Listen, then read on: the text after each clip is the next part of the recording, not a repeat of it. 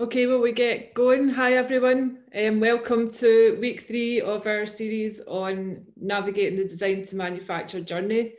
I'm Abby Hurd from the Knowledge Transfer Network. I'm in the manufacturing team where I lead on helping innovators with physical products get from an idea to scaled up manufacture across a whole range of sectors.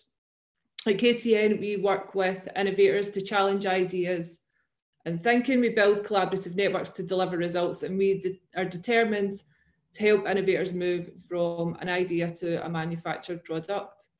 Moving ideas into production is a challenge that is often underestimated. Only a small proportion of physical products ever make it to scaled up production. So in previous weeks I've mentioned this, but I think it's worth being aware of the fact that it is hard and understanding a bit about why it's so difficult. So if you've got some realism about what you're getting into, then you can be better prepared for this journey. So three broad reasons why developing physical products is hard. It's harder than just tech or software or services. Firstly, you've got extra dependency on third-party relationships with contract manufacturers, designers, suppliers, distributors. There's a really diverse range of skills and knowledge required to do this. And thirdly, significant investment is needed upfront. Things like tooling, materials, labour cost a lot of money. So in partnership with Product Design Scotland, we've set out to achieve two main things through this series. Firstly, to address the diverse range of skills and experience required. We'll provide insights from experts and experienced speakers, and there'll be an opportunity to ask questions. Secondly, to help with the need for strong relationships and connections, we want to build a UK-wide community who have an interest in navigating or help other people navigate this design to manufacture journey. So each week we're focusing on a different challenge that from our experience we see recurring. This week we're looking at a topic that's really right at the crux of this series. We're looking at scaling manufacturing.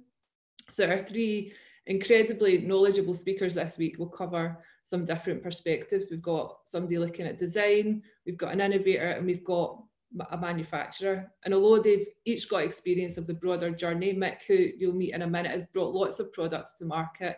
He's going to talk from a design perspective. Adam, an innovator, also runs a design consultancy and has got experience developing new manufacturing processes. And John works with innovators through the whole journey, bringing ideas through design to manufacture. So very quickly before we get started, I'd like to introduce you to Meeting Mojo. So the networking part of what we're doing here is extremely important. So if you check the box for wanting to connect people, you should have been sent a link to Meeting Mojo. If not, don't worry, let me know and we'll get that sorted out. Obviously, you can't see the other delegates on this call at the moment, but there's lots of you out there with a wealth of experience and an equal amount of you with ideas who would really benefit from that experience. We'd love to help you connect to each other. So to see who else is here, to get in touch with them, you can use Meeting Mojo to do that. And that's going to be open right through the series, and we're hoping that the community will grow and evolve with time. So as we go through, you can start to post your questions on the Q&A, which you'll find at the bottom of the screen. We've got a total of 12 events planned in the series. This is number 3 of 12, and we'll be announcing the next 4 events at the end of today's session. But for now, I'm going to hand you over to my co-chair, Alistair McInroy, the CEO from Technology Scotland, and Ali will introduce our speakers and run the Q&A panel session. Ali. Thanks, Abby, and afternoon, everyone. Just quickly, if I could add my welcome to Abby's there, and welcome so many of you onto the call, which is great. I've noticed we've just ticked over the 250 participants on the call, which is fantastic. We're growing week on week in this series, so we're setting a high bar today. My name is Ali McInroy. I'm the Chief Exec at Technology Scotland. We're an industry association for Scotland's enabling technology sector, and among other things, we're the home of Product Design Scotland, who are your co-hosts for today. I'm going to be your chair for this section of the meeting, and I'll be facilitating the Q&A after we've heard from our 3 speakers.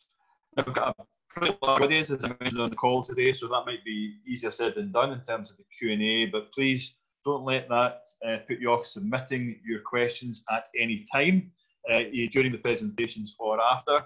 Could I ask that when you do so, if you could do that via the Q&A tab that you'll see at the bottom of your screen and not via the chat tab.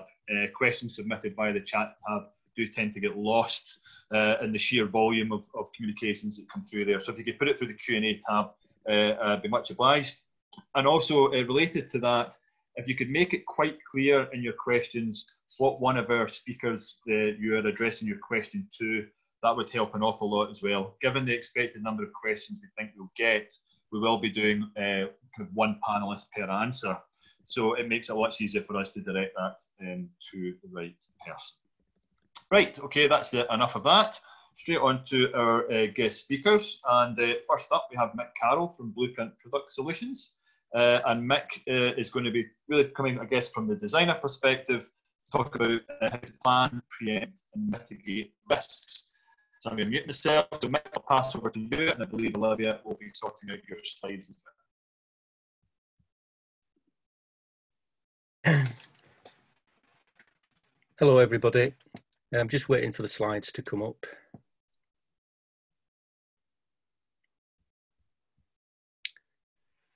Okay. First slide then, please, Olivia. Right, my name is Mick Carroll, and I'm Managing Director of Blueprint Product Solutions. We're a turnkey product development consultancy, providing everything from product invention and marketing through to boxed product ready for sale. Not just product design, and we've developed this service offering because of the problems that our clients bring us.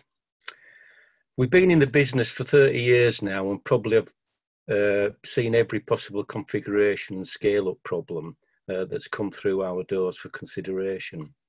I can't go through every possible scenario in this presentation, but I can try and inform you of the major issues that we need to have answered to be enabled for you to make the right decision regarding production techniques and strategies before scaling up activities commence. I've also tailored this a little bit more towards the SME rather than the big PLC type of organisation. Slide 3, please. So the most basic thing that you have to understand is that the more products you want to manufacture and the cheaper you want to buy that product, the more expensive the setup costs. Pretty basic knowledge, but you'd be surprised how many people do not appreciate this fact. Everybody wants the product to be as cheap as possible, but not everybody wants to pay the setup costs, and you really need to get your head around this before you start. Next slide. Okay, as a product designer and manufacturer of a variety of products, you'll probably think I'm going to talk to you about production techniques to enable you to scale up manufacture, but I'm not. The biggest issue that people have come to us with is that you must, and I repeat, you must know your market first. Simply put, if you do not know what your market wants, you will design and make the wrong product. A product that nobody wants, again, you will be surprised that this is by far the biggest issue that companies will face and why most products eventually fail and disappear. That's not my problem. I already have a customer, and it's that customer that's driving me to scale up and reduce costs, you might say. But do you really know your customer? What do they want to do with their business? What's their plans, not just for this year, but for the next 3 years? And if you have more than one customer, do they all have similar plans and requirements? Do they all want the same number of products, and will they pay the same price? All this is vital information, because how many products you are going to want to make this year, next year, or in 3 years. And it's a big question, this, about planning for the future. Yes, so I understand that it's an almost impossible question to answer, but the more you know about your market, the better informed you will be about which technique or process you're going to use. Slide 5, please. Again, you must remember the more the products that you want to make, the bigger the setup costs you will face. And it's this dilemma that you will face. How much do you have to pay out before you even sell a product that will make the difference between success and failure, or most importantly, make a profit? The risk you will face is that, let's say you're making 100 products a month at the moment, and you want to ramp up to 1,000 products a month. That will be one cost. But what happens if your customer actually has plans to upscale to 10,000 products a month? That's a completely different production process. We have encountered many times companies having borrowed money to upscale, only to find out after a year that they still cannot make enough product and they have to shell out again to upscale again. The problem is they have not paid for the first setup or scaling up costs in the first place. It was going to be amortized over 3 years to get a payback on investment. What do you do then? You didn't really know what your customer requirements were. The most important information you have to put together is what are the break-even points of 3 or 4 different production processes, and how long will it be before the investment pays off? You might find that you can double production on a different process, as well as reduce costs by up to 15%. And it could be only 20% more that you have to pay for the setup costs. Break even might be only having to sell an extra 30% of the product, but production will be far more flexible, cheaper, and longer lasting. The biggest mistake companies make is to go for the cheapest option. Remember, if you get this wrong, you cannot cope after only 1 year, you're going to have to spend 20% more than you did originally. And there goes your profitability. All because you did not know your customer's growth requirements and you just went for the cheapest option. It's just cost you another 120% on top of your original costs. Now, those numbers are only made up, but it illustrates the problem you will face. So then, and only then, once you have all the information, that can make a informed decision regarding which way to go. Know your market, break-even points of each process. Slide 6, please. Okay, so now on to technology and processes. Please, please, please do not go and see a manufacturer first. The factory that makes your product now may not have the facilities to ramp up to a 2 times, 4 times, or 10 times production run. They will only try and sell you more of what you can do and not direct you towards what you should do. So you have the marketing projections and you have evaluated what process you want to go for to give you the cost flexibility and return on investment. You now, and only now, are in a position to design something. Okay, so here now are the next biggest mistakes companies make. I've already designed the product. I've been making it for the last 10 years. I know how it works. Really? You've been making something in a particular way for many years. Let's say it's a vac foaming. And you think, right, we want to convert to injection molding now. Okay, which kind of injection molding? On what machine? And with what materials? Every technique requires different production requirements, and the same can go for different materials. They all require a slight but significant design difference to make them work in a reliable and repeatable way in production. This might sound a bit like a sales pitch, but it's genuine advice based on practicing product design for nearly 40 years now. And it will not be anything like you thought it had been done in the past. I've never been involved in a project where the end result was how we anticipated the thing was going to be right at the beginning of the project.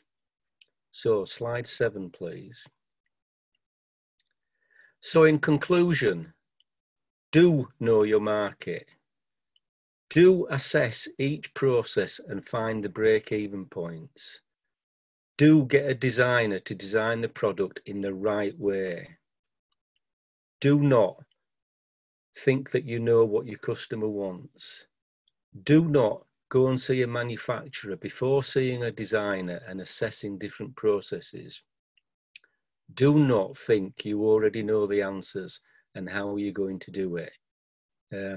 Every project I've ever been involved in has always turned out different at the end compared to what people thought it was going to be like at the beginning. So thanks very much for listening to me. I hope I've given you something that to think about before you commit to any significant expansion or scale-up processes. This should be about doing it the right way, making money and secure your company's future. Thank you very much. Goodbye. Many thanks, Mick. Thank you for that. And you'll have an opportunity to answer some questions later on. I can see that there are some questions coming through the Q&A, which is great. I'm also still seeing there are some questions still coming through the chat box. If I can ask you again, please do put them through the Q&A. If they go into chat, they almost certainly will not be answered because we will miss them. I've also noticed there's been a number of questions around availability and circulation of the slides from today's presentations. We will not be circulating the slides individually as a slide deck, but a recording of the entire meeting will be available to you after that, which of course will contain the presentations. So, okay, thank you then to Mick. We're now going to move on to our second speaker. So in the background, Adam, if I can get you to start to share your screen. So our second speaker is Adam Barmby, and he's going to give us an innovator perspective and discuss moving from prototype to medium volume. Over to you, Adam. Thank you. Hang on a minute.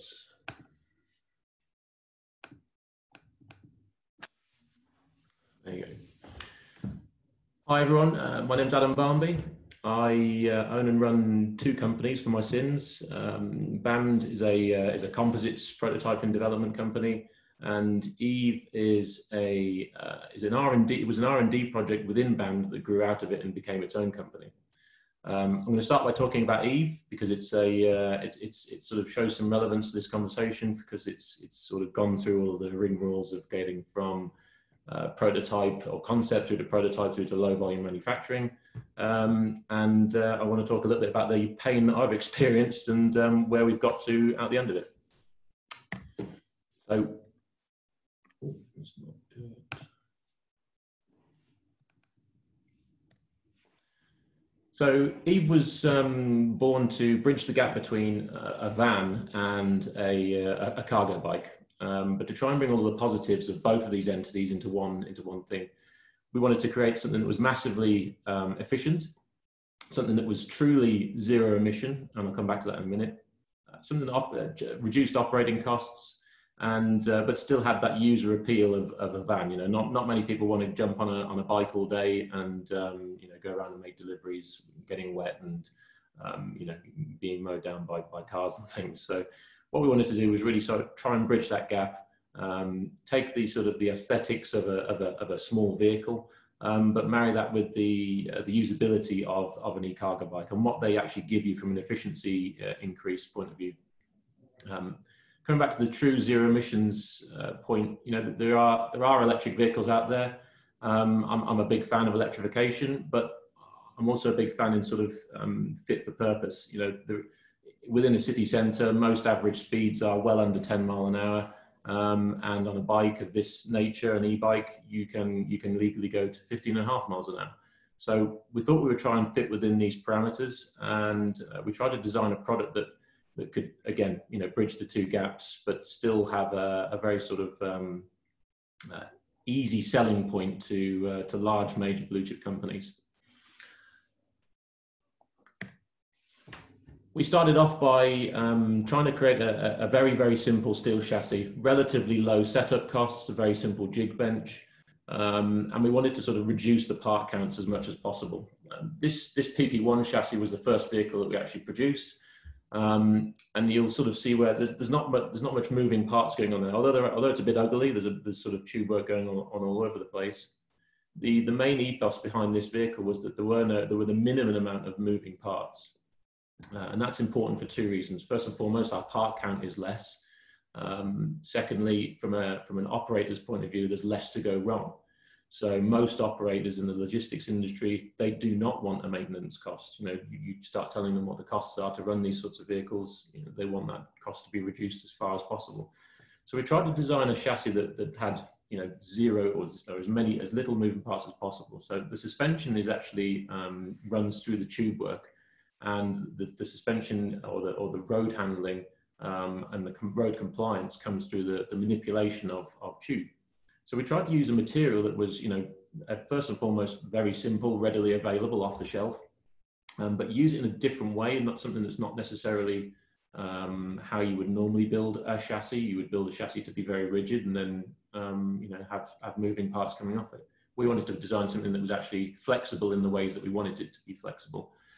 And there's some specifications there of what we actually created. To date, with that first initial vehicle, we decided to go and do some trials with it. You know, we didn't want to tool up for mass volume without actually getting it out there and sort of getting some decent partners on the go. So very early on, we partnered with DPD. We were very fortunate to land them as a sort of technical partner and someone to hold our hands and tell us what they wanted. If I was to go off and design this myself, it certainly wouldn't look anything like what it does right now. So coming back to what Mick was saying, you know, we really did listen to the customer, because at the end of the day, they're the ones that are going to put their hands in the pocket and pay for these things. We sort of branched out from the UK, tried to get into the Scandinavian countries because they're set up, ready to go, and want to operate these vehicles, you know, today. So we started working with people like PostNord and Post Norge, who have been test riding these in places like Copenhagen and Oslo, where the infrastructure is already set up and ready to receive this kind of e-cargo bike-based vehicle. We've been working with different councils, different postal services. We've gone for, we've patented, or we've got application pending for our chassis design. And we've won a couple of different awards and created some vehicles that have really kicked up a bit of a stir, like the Eve Cool, which is it's actually a 12-volt freezer vehicle. So it's part of the cold chain logistics system. From here, we've moved on and we've learned everything. We've taken everything that we've learned from our current customers and gone back to the drawing board and quite literally redesigned the entire vehicle. What we wanted to do is get to the point where we had a chassis that could produce multiple different model variants. So we went back in history and just looked at, you know, what have other people done, and the Ford Transit van as a chassis cab platform really gave us that bit of a sort of eureka moment to say, well, it actually doesn't need to be anywhere near as complex as how we've made it. Let's make it super simple. And then go even further. You know, how do we ship these across the seas? How do we get them into different international locations? So we've designed it so that it's almost a flat packable item as well now. And the rear cargo box can be manipulated and it's completely modular and changed to each customer's requirements. The chassis from the first point was relatively complex to make. It was quite difficult to manipulate within a welding jig. We took all that knowledge and basically put it into this new chassis, new revised chassis. We tried to make it much simpler from a point of view of welding, from a point of view of assembly, because we understood just how many hours had gone into the first chassis that you know, increases your costs all the time. You're constantly looking at ways in which you can reduce costs. You have to really look inside and be quite brutal in your design and engineering changes. So with this, we've got different assemblies for the seats, different assemblies for the steering column, different assemblies for the rear transmission. And it means that all of those parts can be made at different build stations and be brought to the vehicle at the end of the production line. It also means that we can then develop. So it might be that the chassis stays the same, but we have a different seating position, or we have a different steering position. All of these means that we haven't had to pay out again for another tool, another bit of design work. It just means that we've got a platform there that we can grow up from, and it's a relatively low cost to actually get to a point where we've got something quite substantial and very usable, and something that can create multiple different vehicle models. From that, we've got maybe 4 different types. We've obviously got a standard sort of chassis platform. We built everything around a Euro pallet, because that is what every customer feedback came to us with, you know, everything needs to fit around a Euro pallet. And even if it's not a Euro pallet, most of the boxes that logistic companies use are based around the sort of 300, 600, 900 millimeter dimensions. So the different models that we've got are everything from a fixed box right the way down to a roll-on, roll-off cab. And actually, by getting to this point, we found ourselves in a position with postal service companies where we're actually now designing the new logistics format for them, whereby we've come up with a little bit of an idea, and actually that idea is then rolled out into how they operate. So it's not just about the design of the vehicle and how you can make it, it's also about how you can integrate your product into how a current customer is operating. We've learned a hell of a lot over the past year, and really tried to sort of change the way in which we think and get inside the customer's brain so that we can feed back into the design and make something that they actually want to buy. From there, we've sort of gone onto the bodywork side of things, and my other company, BAMD, as I said, is a composites company. We produce parts for people like Aston Martin. Currently, we're building the Volta electric truck that you see at the bottom right-hand side of the corner, and obviously we've got Eve. What we wanted to do as BAMD is create a process that was sort of highly driven towards sort of sustainable environmental recycled materials, which sounds pretty boring, but actually for me it's quite a poignant thing, because the C-19 pandemic sort of it ends up ringing true with how we operate. You know, it's not okay that we import so much stuff. We should be looking at homegrown materials as well as homegrown products. And some of the materials that we actually use in our bike are literally grown within the UK, farmed and then woven in the UK, brought to us as a dry fibre material. We have it pre-pregged into a usable composite. And then, we can almost say that we've got a fully sustainable bodywork system for our vehicle, which for me is a good selling point, but also from an ethical point of view, we're a very sort of responsible manufacturer, which I think it matters now, but I think it's going to matter even more over the next coming years. How does the process work? Well, we're going to get onto tooling in a minute, but you know, the process is pretty simple. We design a product, we design a tool. We use a recycled tooling block that goes to one of our machining partners, in this case Freeform. All of their waste machining goes back to the tooling block manufacturer again, and that tooling cycle can be constantly recycled. We then use things like water-based solvents and sealers. We use a bio-based tooling material. We work with a company called Bcomp, who are the flax weavers, so they actually produce the majority of our flax for us. And then we've got two low volume and medium volume processes for the actual parts manufacture. So we use a pre-preg autoclave process at the moment to produce our body panels, but that is expensive. It's the quickest route to market at the moment because it's what's available. But the tooling that we actually produce is capable of doing not only the prototyping and low volume tooling, it's also capable of doing the medium volume tooling because it's high temperature proof. So we can go from maybe a 3 to 4 hour process to produce a part down to like a 45-minute process to produce a body panel. That for me is where I'm currently at in our development, because I've got to start producing at least 100 units a month. And at the moment we're producing maybe 2 units a day at best. So, and it's expensive. So I've had to sort of really brutally look at how we manufacture, brutally look at how we design the parts, go back to the drawing board and think of a different way of using our materials, but in a more rapid route to manufacture. And then at the end, we've got a trimming and finishing solution where we actually work with a company called Cyberweld, and they have a they reuse robotic welding systems. We put routing heads on them, and they trim our parts for us. Again, it's part of the process that's relatively labor intensive. So if we can get a robot to do it, it's much better for our cost. Just to bring on to sort of the reason why we've gone around the route we've taken, and how we're comparing our product to the current market out there. The only real box you need to look there is the total cost per day, which is spread out over 5 years. You know, our vehicle costs on average about £9 per day over 5 years. If you look at a standard sort of diesel van, it's about £46 a day. This is a real good selling tool for us, but it kind of goes back to that design point. Everything that we've done has got to this point, and everything comes down to a cost. And the customer is really only interested in you showing them how you're going to save them money operationally or save them time operationally, and we're trying to do both. So yeah, relatively clear. In summary, we've obviously touched on design.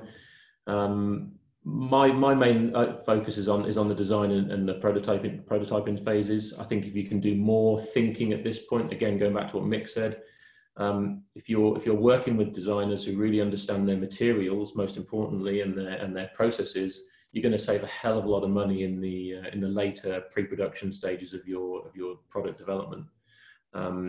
Once you've sort of obviously produced prototypes, you've just got to listen to your customers, and the feedback that you get from them will be better than anything you'll be able to produce yourself. And again, being brutal, feeding back into your development and your design for manufacture. You really got to take that constructive criticism from your customers and re-engineer wherever necessary. I think it's also important to get strategic partners in place. We did with Eve, although DPD aren't necessarily strategic from a point of view in engineering, they've been fantastic from a feedback point of view. That they don't hold back, and we've been able to rapidly develop our vehicle to a customer that wants to buy it. And then lastly, just on tooling, going back to the largest costs are the setup costs. The tooling costs are so important. And what I really wanted to do in the process that we created with the steer process is, from a design point of view, we've designed some tooling that is not only good for prototyping, pre-production, this low volume sector. The tooling is also then good to go into medium volume. 1,000 offs per year out of the same tool is where I'm personally going to save my largest costs. So that's me. Very open to receiving any questions if you'd like to know a little bit more about Eve or Band. I've felt a lot of pain over the past year and a half trying to develop a product from nothing, and yeah, there's a lot of knowledge there that I'm very interested in sharing. So any questions, really appreciate it. Thanks very much for your time. Brilliant, thank you, Adam. And I'm pleased to say there are a huge number of questions coming through the Q&A, which is great. And in fact, Mick is already firing out various different answers to that already, which is also great to see. We'll maybe revisit some of those during the Q&A, just for the benefit of the kind of broader audience. But we will now move on to our third speaker. I see John's already got himself set up, which is great. So I'll just pass straight on to you, John. Ali, thank you very much, and thank you to my colleagues speaking before me. My name is John Toll. I am the Business Development Director for Tharsis. To take you through, I guess, the coalface from a manufacturer's perspective, and giving you some tips along the way there, what the real journey from your prototype product all the way through to a volume manufactured product is. This is my first webinar, by the way, so if I look a bit nervous, please excuse me. This is a new experience rather than standing on stage and jumping around, which I tend to do. So what we're about, we're a northeast-based organisation, and we have 3 factories there. We have a metal fabrication plant, and we have an assembly plant for what we call strategic machines. And I'll take you through some of our customers in a minute, just to give you a flavour rather than showing off in terms of what we actually make for people. To Mick's point early on, we really look at the business outcomes for our customers. So one of the things that we spend a lot of time on is understand that business case before we embark upon a new project with a customer, because that enables us to help them get to the price point for the machine. The two are inextricably linked in terms of where you need to think about design and what you're going to design for your market. Well, revenue about 60 million this year, and I'm pleased to say we're surviving the current crisis pretty well. We are continuing to make machines and are doing pretty well. Just to give you a flavour, kind of the breadth of the organisations we deal with, you'll see people there from DHL through to a number of startups that we deal with, small robots, a project we're currently working on, automata. We've been through this process of the prototype all the way through to manufactured product over the last 18 months now, and all the new product we're working on, right through to Ocado, who we're really famous for. So we'll make around about 4,000 to 5,000 bots for Ocado this year to go to their customer fulfillment centres. And they've been a partner of ours for, I think we met in 2011. So actually there's an interesting point. If you want to understand this journey, we only started manufacturing with them in volume in 2017. So it's kind of a five-year process to get that machine into full-scale production, much longer than people expect. So this is a fairly typical journey we go through, and that's probably an optimistic time scale, but it's where some people like to get to. So if you came to me today, and we typically get like Small Robot and other organisations will come to us with a prototype machine. We'll sit down with them and understand what that machine has to do. What's the milestones for success? And I'll go to talk about CE testing a little bit more in a minute, because that's something that's really come to highlight on a project that's not named here that we're working on currently. We'll then typically take your machine through, or your product through, what we call a pre-pilot or an engineering build. So we have the capability to take what you have today and look at some very raft SOPs and bill of materials and put some units together for you. Typically, you may want this for field trials or initial trials with customers, but it's a very hands-on process. During that journey, we'll start to look at the supply chain with you in terms of optimizing it and what that supply chain should look like, how we use our buying power to leverage better prices for you on your product. And once you've done your prototype build, you've done some customer testing, you're probably a year later going to come back and do some pilot build. Pilot for us is where we really start to manufacture the product in earnest. Taking design, smartening up the build process, the bill of material, formalizing how we're going to make it with you. And it's a very collaborative process to make sure we get to a point 6 months later where we know how to build this thing effectively. And this is one point where I'll actually disagree with Nick earlier on. Do come and talk to us early, because often we find during this part of the process, people have designed a product which isn't manufacturable, or could have been designed much better earlier on to make that build process more cost effective. But this is during pilot, this is where we're optimizing this. And you may go back and do some redesign at that point to ensure that you get to a good price point and a good buildable, reliable machine.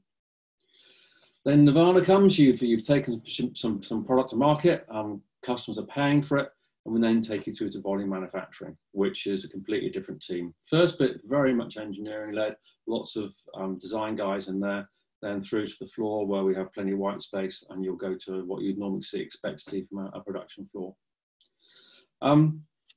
Just going to share with you, one of this is actually a live proposal we're working on at the moment for an organisation. So we're looking here, phase one is we're going to take a couple of units and shadow build them with you.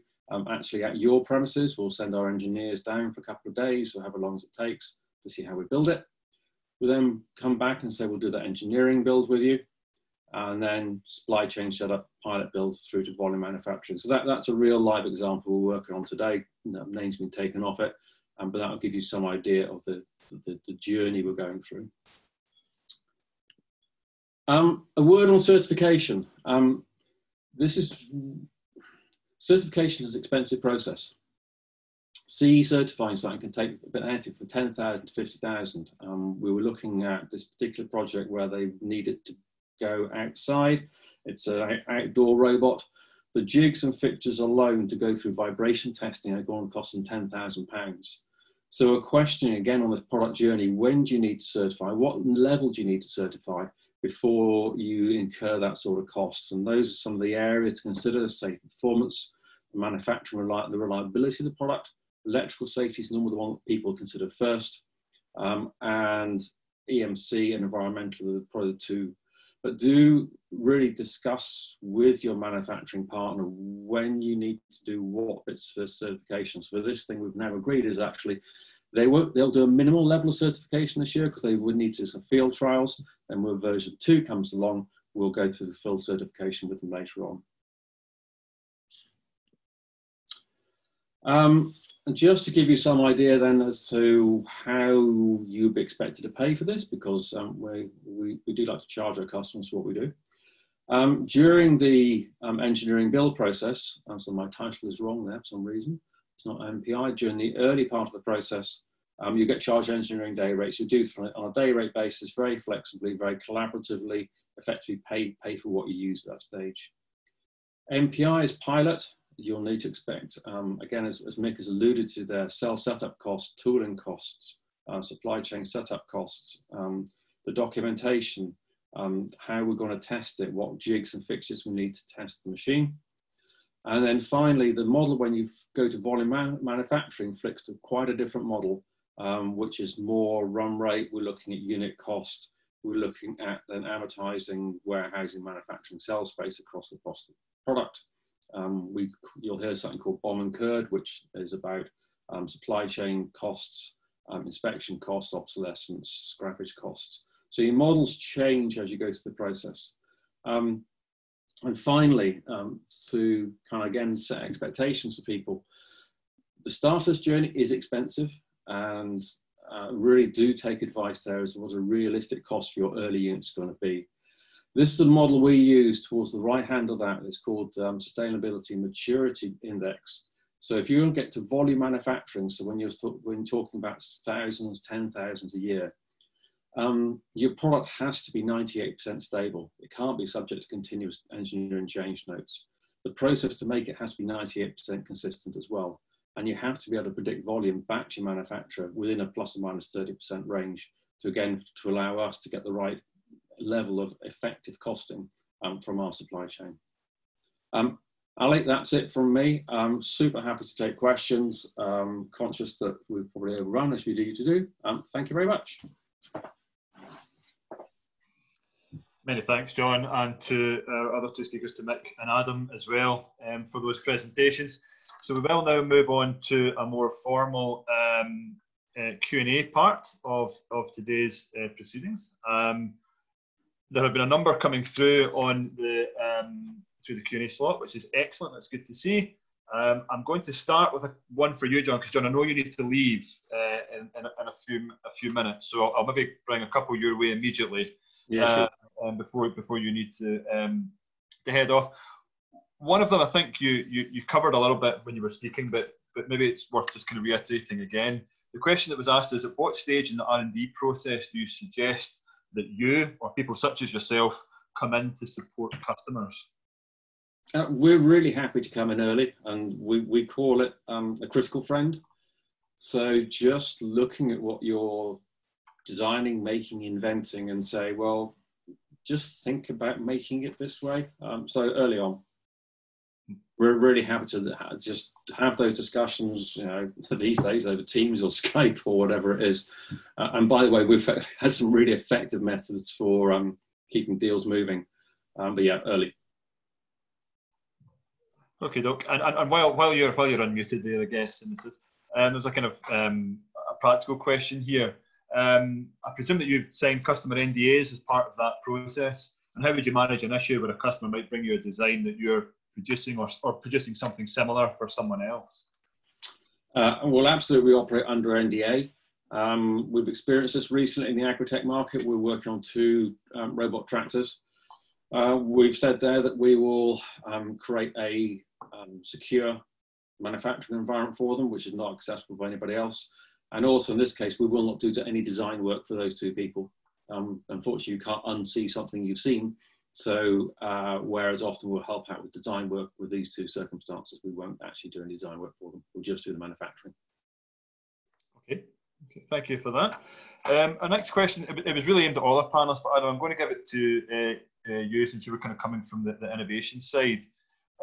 Do you think that the UK's innovation system, or ecosystem, I guess, is set up to support the development of UK developed ideas? And if not, where do you think that, I guess, could be better supported?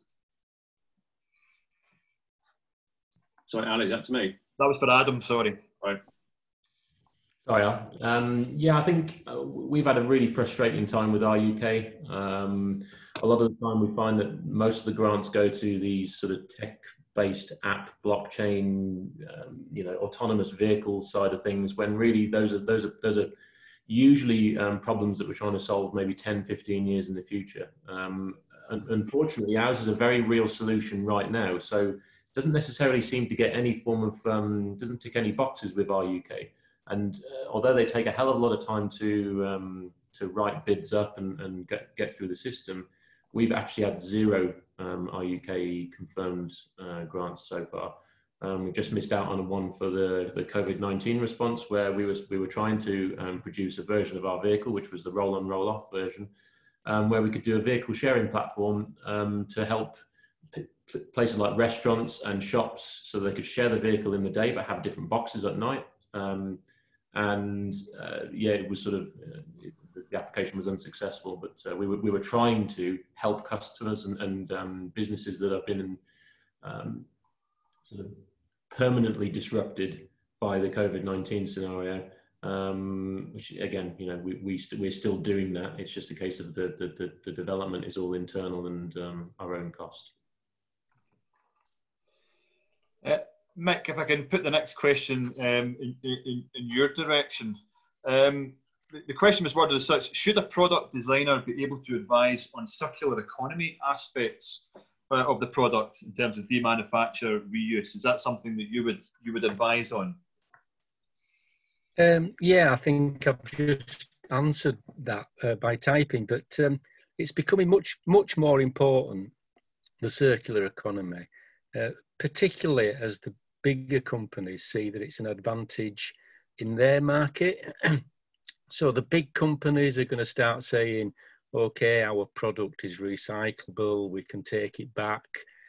That filters down to the smaller companies. I'm finding at the moment that it's actually the smaller companies that are pushing this much more. But as the years go by, this is going to become a much more important issue in the design process.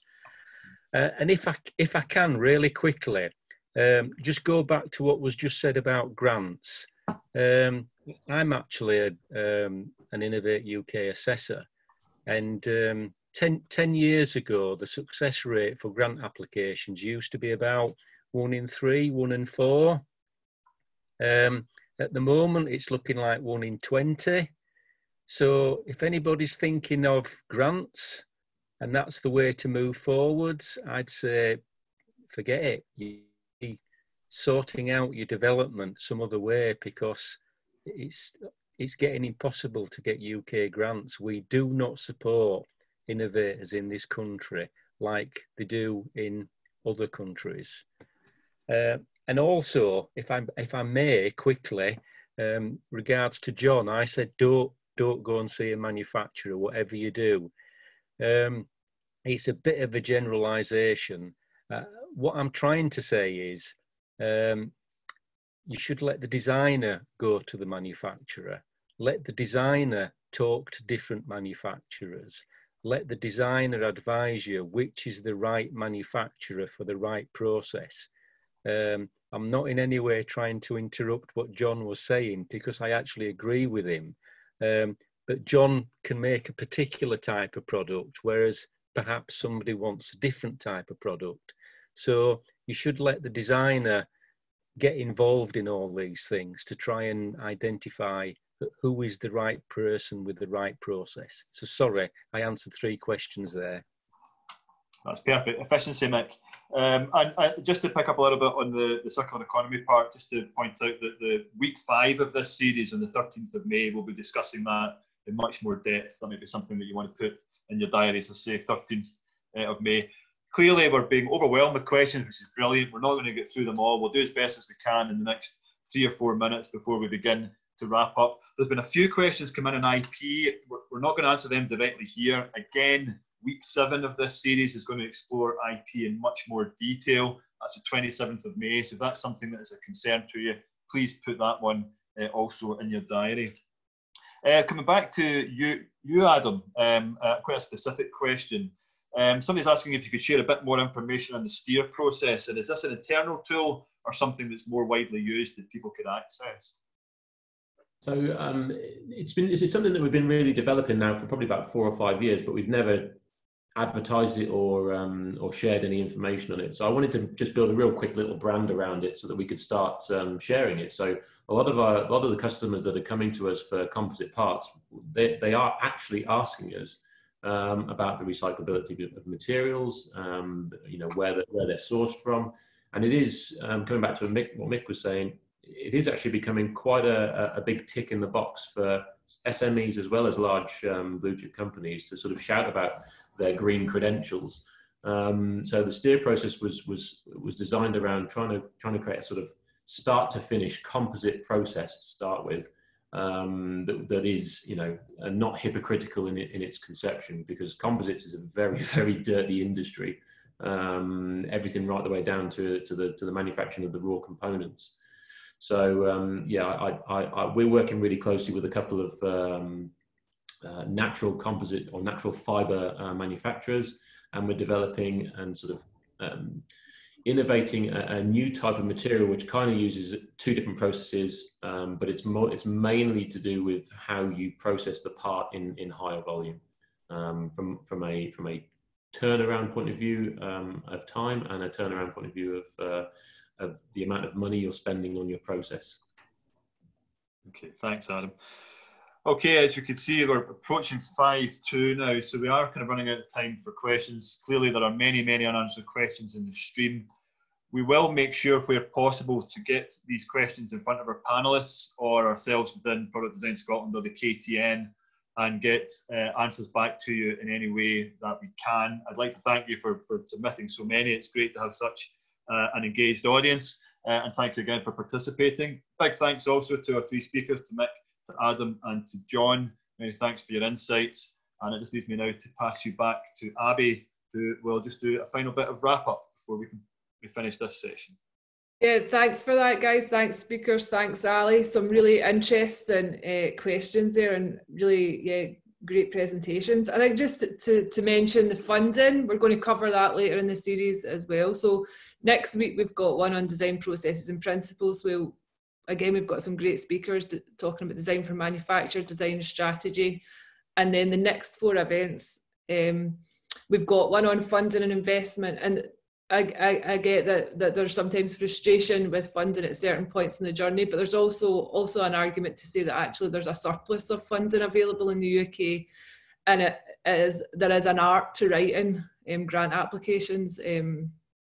That's something that KTN can help with. They can help provide a little bit of guidance around that and help provide feedback on draft applications. So definitely get in touch with us if you're looking to submit an application to Innovate UK or other funders, or you're looking for private investment. We can help develop pitch decks. It is competitive, but there is lots of money out there. Yeah, the session on circular economy, 13th of May as well, is one to look out for. So these will all be published. The registration pages will be published on our website in the next few days. Hopefully you can join us at some of these events as well. And yeah, just to reiterate that everybody will be sent a meeting module link and a feedback form and access to the recordings. So yeah, hopefully you can stay engaged through the rest of the series. Thanks everyone.